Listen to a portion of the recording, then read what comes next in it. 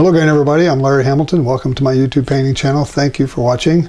Today we're going to just kind of play around with watercolor. It's the beginning of a new year, a new decade, and so I've been practicing with some hot press paper that I had have a little supply of thanks to an error in manufacturing and distribution process. So I'm have a piece of hot press Fabriano paper here that's supposed to be cold pressed, but it turns out it was hot pressed, and so I'm going to try to throw a little abstract together today. I don't have a clue what it's going to look like.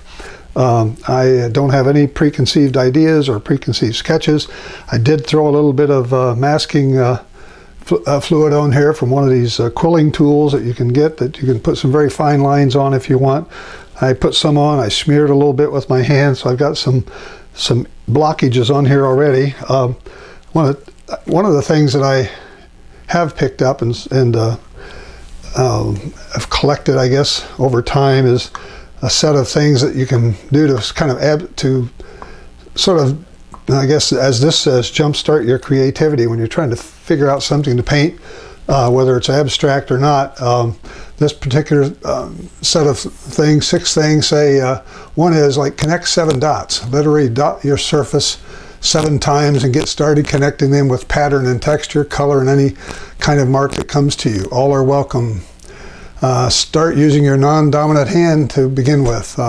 So I would use my left hand to start something if I want to do that. Another tip is alter your surface by crumpling your paper, smear it with a wash, flick paint at it, whatever. I probably won't do that here since I already have this taped down to a board. I'm not going to do that. Use only one color. That's another way to force yourself to work on texture and shapes, to get very creative. Use only one tool, maybe one brush. I think I've tried to do a one brush painting before. You may have seen that. Another tip is to close your eyes or blindfold yourself.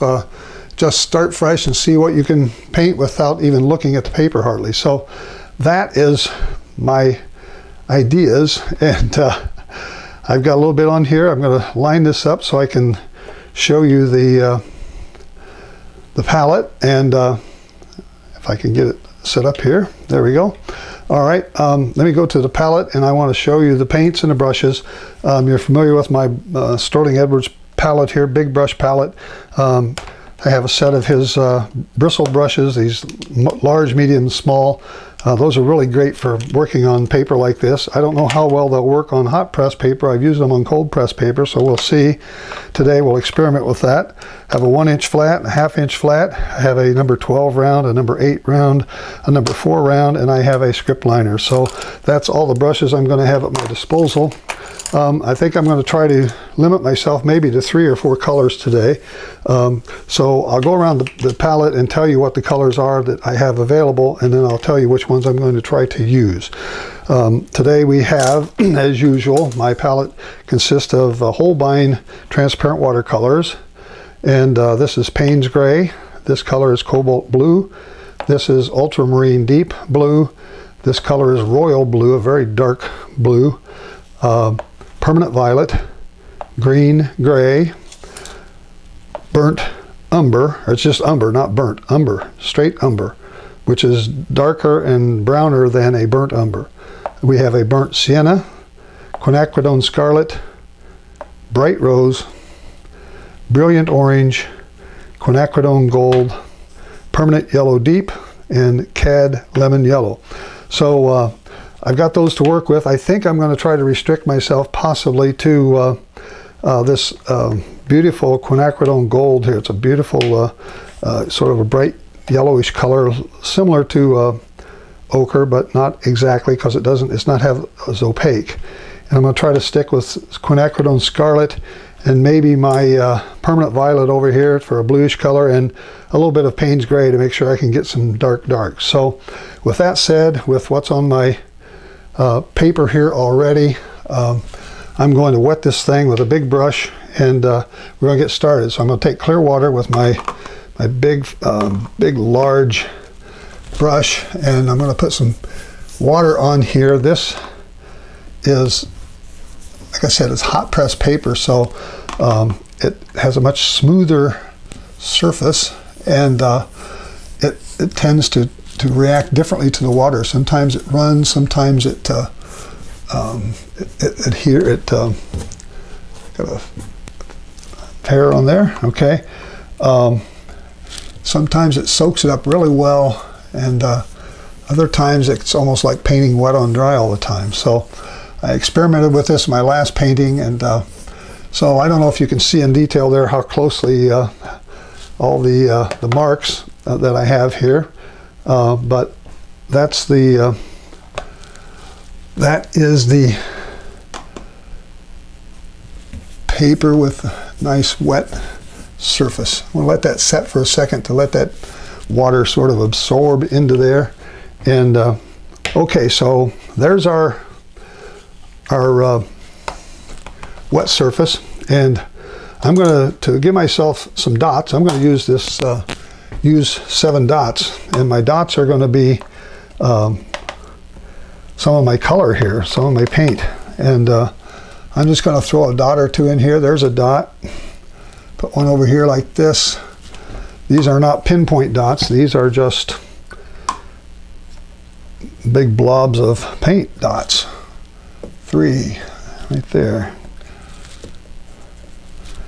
How about one over here, like right in there? 4. Let me throw a little red on here somewhere. Right there, there's X marks the spot for that one. 5, 6, 7. Mix that orange and red together. 2, 3, 4, 5, 6, 7. Okay, I have 7 dots. All right.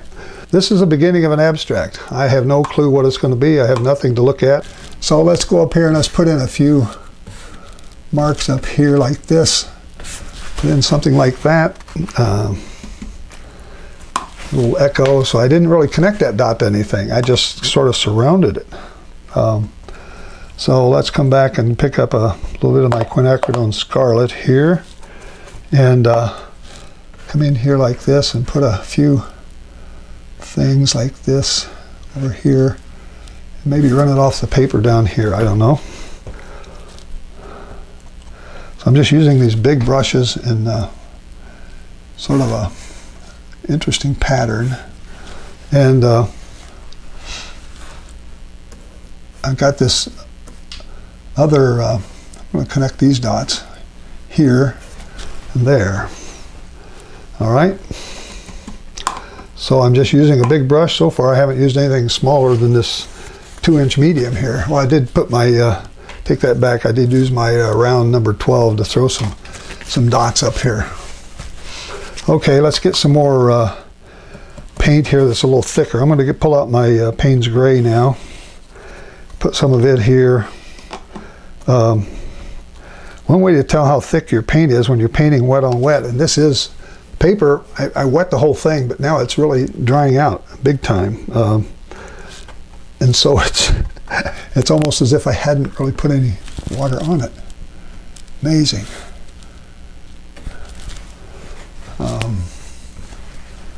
It's running like crazy, so let's just fill that in.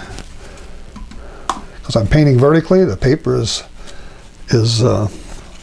hot press. It's basically really smooth, and so this paint's just sort of running like crazy. It's okay. So if I don't like this, I'm not going to put it on my YouTube channel. You'll never see it. But I'm going to try to make it so it's maybe presentable, a little bit presentable, and put a few different kinds of things in here that look like we've got some structure maybe, I don't know. Mixing up some colors and mixing up some angles. Go back to my round brush here. I'm going to get this thing out and see if I can... so far I've only used these 4 colors. This quinacridone gold, quinacridone scarlet, permanent violet here, and my Payne's Gray. So that's my palette. What have I got going on here? This is sort of...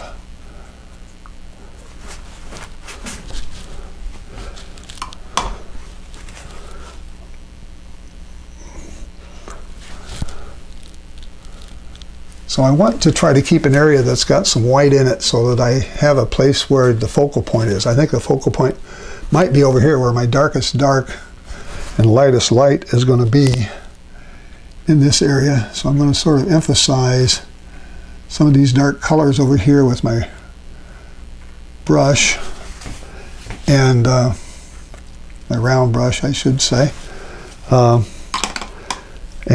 When I pull off this masking fluid after a bit, you'll be able to see some nice white areas in there. I don't know what to do here. Let's see. Let's pull down. Maybe I'll put in a very dry brush. Something fairly dry brush here. Kind of looks like that might be connected going up this way. And there's no reason to just stick to 3 colors or 4 colors. It's just sort of a thing to sort of simplify my life right now. I want this to be, oh, I'm painting over that fixative right there, so it's not even going to show up as really dark.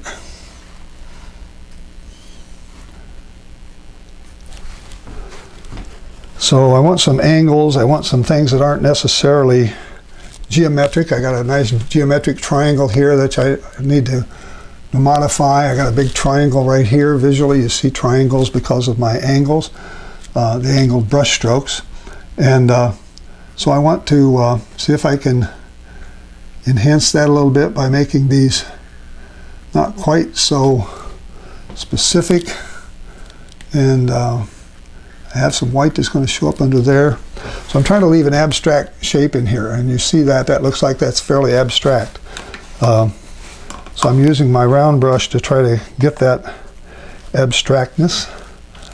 And over here I'm going to put in some other darks that kind of help highlight this area. One thing about, now this is, I'm painting over the fixative. That's where I took my masking fluid, I ran my finger down, so that's all going to come off right in there. That's going to be all clear. So I'm going to have this nice white streak going up there. It's going to be connected to some other white streaks to hopefully bring your eye around here. Whether it will or not, I don't know. I'm going to get my other flat brush, get my big 1-inch flat brush here, and we'll do some work with it, see what we can come up with here with these colors. Mix a few together. I'll get some oranges in here with this quinacridone gold and my scarlet color. Matter of fact, see right here, very bright, like that. Let's take this off paper like that. All right, I've got this very orangey color. This scarlet and quinacridone gold make a very beautiful orange. Close this corner off. I'll pull another value down over it like this. And one of the things you can do with one of these bristle brushes is to get some soft edges. Everything's pretty hard edge right now. So I'm going to take this bristle brush, some clear water in it, and come in here and just sort of tickle these edges, pull this down like this, and you can see I get a nice blended edge here, soft edge, while I have the hard edges here. It's always a good trick to use with these bristle brushes. They make an interesting surface, interesting soft edges by doing that. So let's see if I can throw in some more.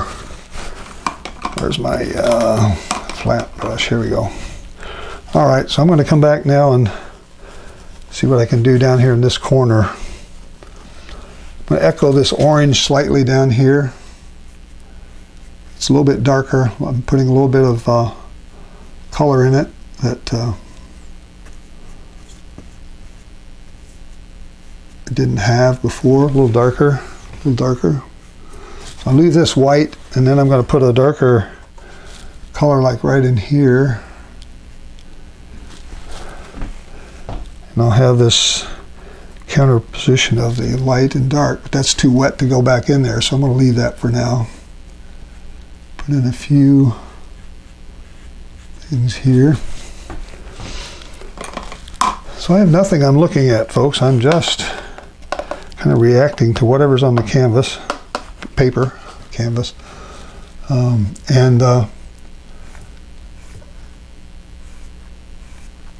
like this.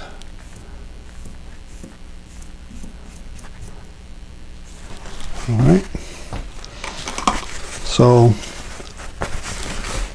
what's that doing for me? I'm going to take it and sort of tickle the edge over here, sort of blend this together a little bit. So it just gives me some soft and hard edges here. I've softened these edges. I didn't really go over them that much, but it does give an interesting texture to that. Okay. Go back and get some of this scarlet here, this quinacridone scarlet. Beautiful color. In here and put in a few bright red marks.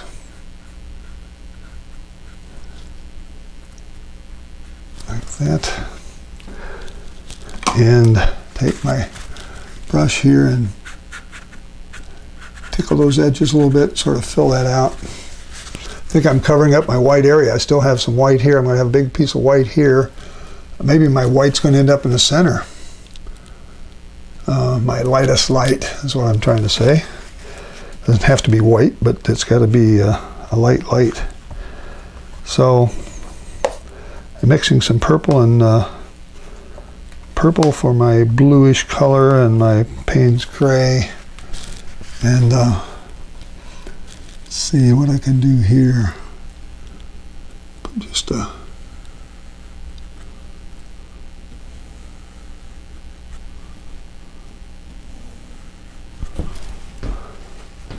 something like that. And I have a nice rectangular box here. That's a geometric shape I'd like to not have. So let's see if I can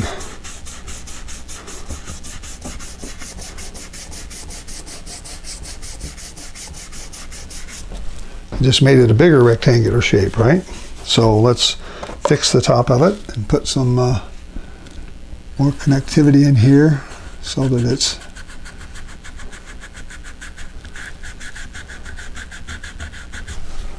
I'm getting a bit of an abstract shape over here. Pick up another color and let's see if I can pull it down this way. There. Close this color, this corner in down here as much as possible with some vertical streaks like that. All right. What do I want to put in here? Oh, that's a good place for maybe some of my bright yellow.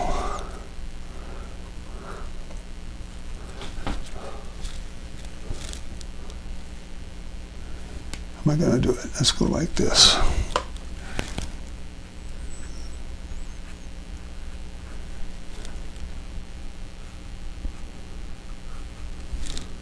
Take these up this way like this.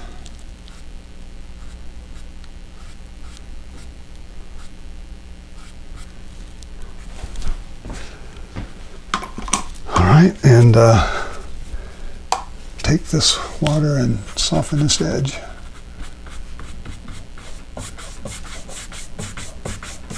Tone some of that color down.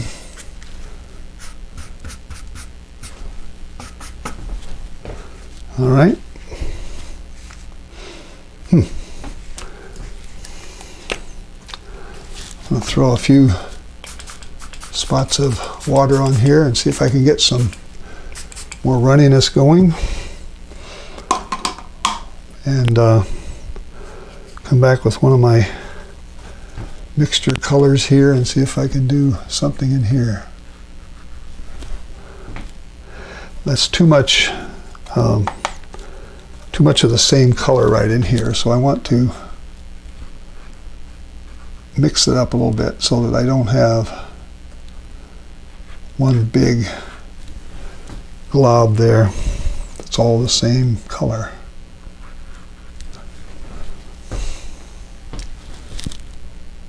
I got a little white right there that's going to come out. I'm just putting this scarlet color over some of this that's so rectangular. And this is really bright right here. Emphasize that a little more, maybe. Yeah. Okay. What am I going to do with this space over here? I have a dot over there that I haven't connected to anything. So this yellow,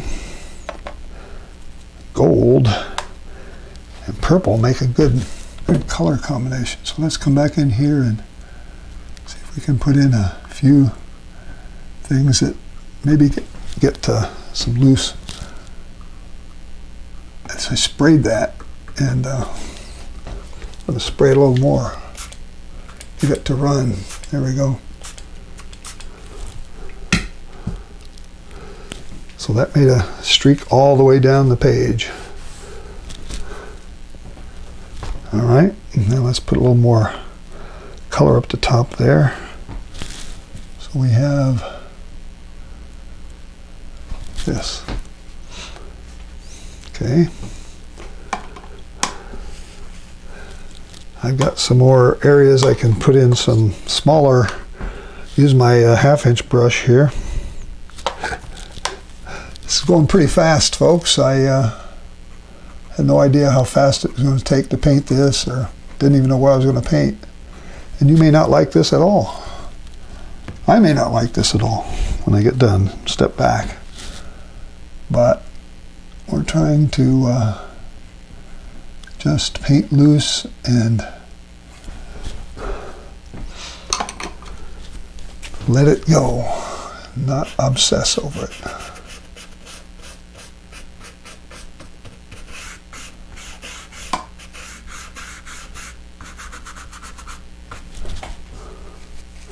So just tone that down a little bit so it's not all perfectly white over there by pulling this color in. A little bit of my purplish color here. Let's tone that down a little bit. All right, so now I have my big white area here in the center, and I have some blossoms forming in some places. I have some runs in some places. This was sort of a forced blossom here because I sprayed my used my mister there to spray that top. Okay, let's see what I'm going to do in this center section here. Get my little flat half-inch brush. Haven't used him too much.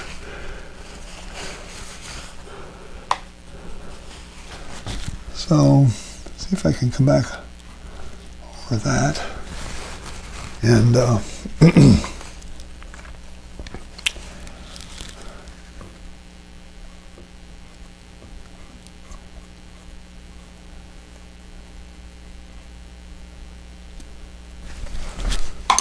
got that. Get back and get some really dark. I'm going to come in and put in some really dark darks now and see if I can emphasize some of these areas that I want to have a really dark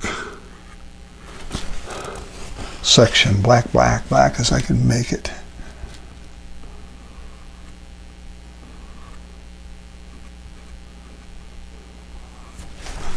Now that is going right over that masking fluid, and it's going to make a white opening right beside it.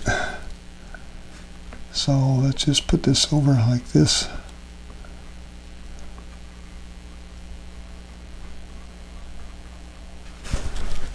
That. Take my brush here and pull that down a little bit here. See how it just blends that out, makes nice soft edges.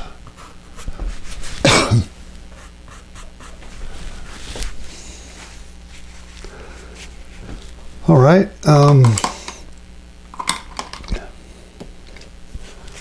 else am I going to do? There's some masking fluid in there that, excuse me.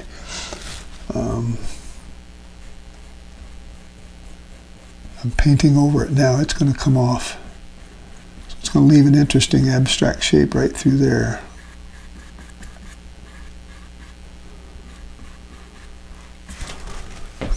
So I'm going to have an interesting abstract shape right there in the middle. Here on this area here, I'm going to come back and see if I can fill this in a little bit with some dark.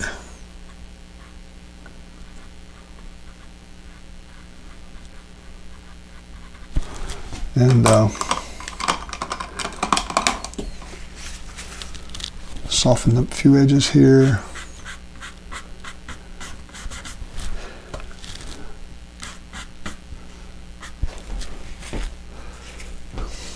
So I have this little white streak here that goes up, kind of follows through it, kind of runs into this one above it. So that's an interesting possibility. Over here I'm going to have some marks that are going to be dark,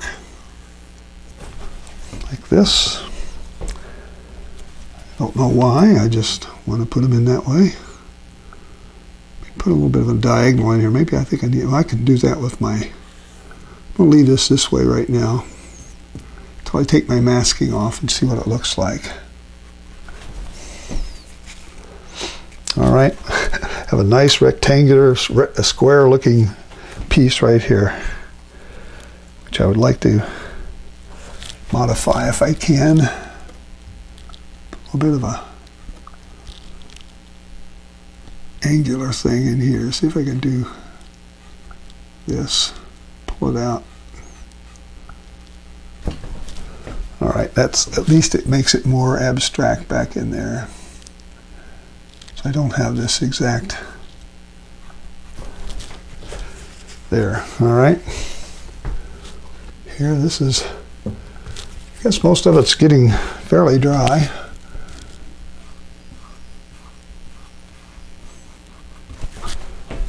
Turn in my I'm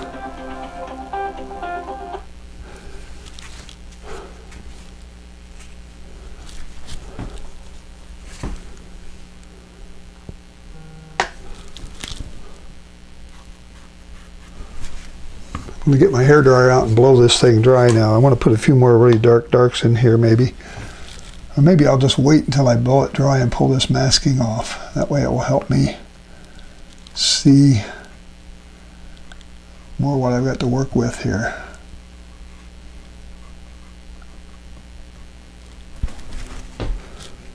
All right, let's do that. Let's get the hairdryer out and blow this thing dry.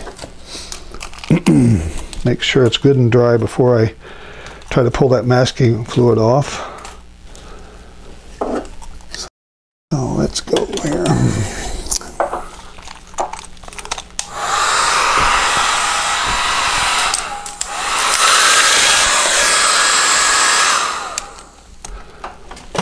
All right, so there's the, now let's see if I can get this masking fluid off here.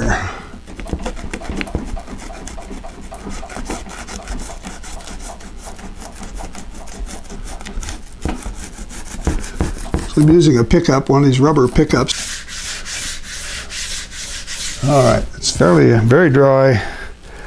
Masking fluid is picked up, and so all we have to do is finish this with a few more maybe some really darks in there. If I can get some more of this Payne's gray and a little bit of my purple together. And where do I need some darks? I want your eye to kind of focus in this area here.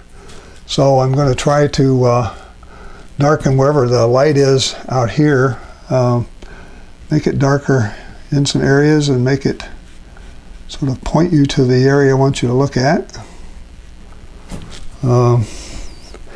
Maybe that will do it, maybe it won't, I don't know. Here's a nice little place to put a little dark right in there. Maybe up here a little dark. Like that. So this is just all made up, came right out of my head for what that's worth. Put in a few of these marks like this.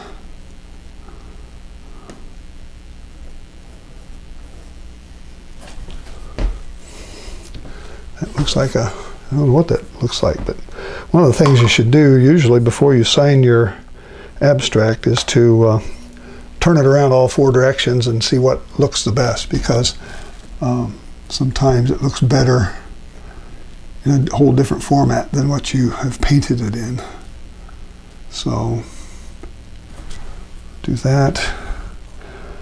Let's get a, I'm going to get my round brush here, and I'm going to start making some additional circular motions here, like that, to sort of help pull it together maybe a little more. Maybe there's something right in here like this. Give it some movement. That's really all this is doing, giving the whole thing some movement. Up here, maybe I just want to, something like that. All right. Now, the only other thing I would like to do is throw some splatter on here, and we'll call it finished.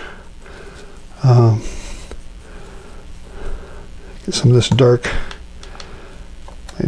colors here and get them very, very wet. A lot of water in them. And I usually do it by hitting it on my hand like this. Seems to work better for me than some artists will take it and tap it like that. But I can never seem to get anything off when I do that. So I just splotch it like this. And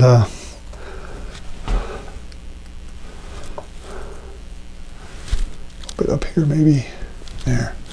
This looks kind of plain and bland. There's a big area up here that has nothing going on. So let's pop in some very specific splatters up there. Kind of helps that out. The splattering always kind of makes it come to life. Put a few curved things, put a few angular things, put a few splatters in there, and you'll make your abstract really come to life. Splattered it all over myself. Okay, folks, I think I'm going to back up here and say, I haven't signed it yet. Notice I haven't signed it. I'm going to wait for a little bit. Probably going to sign it right in here as long as it looks good this way, but I may turn it in the portrait fashion and see if it looks better the other way. But right now I think I'm going to just leave it at that. And so I probably could put a few more darks in. It looks like the focal point is kind of in this area right here, but there needs to be probably some more darks. Probably could use some darks in this area up here, just to kind of force your eye into this area here. Something like that. Maybe put a pointer in there like that. I don't know, that it's kind of up to you. Whatever, figure out where your eye goes in this piece, and see if you can improve it by putting some other marks and dots and whatever. This is a big area that kind of needs some something more going on here, but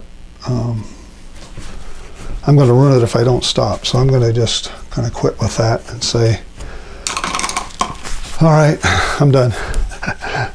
Hope you enjoyed this. Hope you give these abstracts a try. They're a lot of fun. If you're not really painting anything specific, you're just kind of putting colors together to maybe fit together, the oranges and the purples here, and the blues and the sort of purple and the scarlet color and the Payne's gray. And you're trying to make a pleasing set of shapes that kind of fit together and kind of draw the eye, let the eye move around the painting, and see if people like it. That's all I know how to do. So I'm going to stop now and say, please check out my website, check out my Facebook page, and check out Patreon. I have a place there where you can leave me a tip for coffee or something. So until I see you again, that's Larry Hamilton saying thank you for watching, and I'll see you next time. Bye-bye.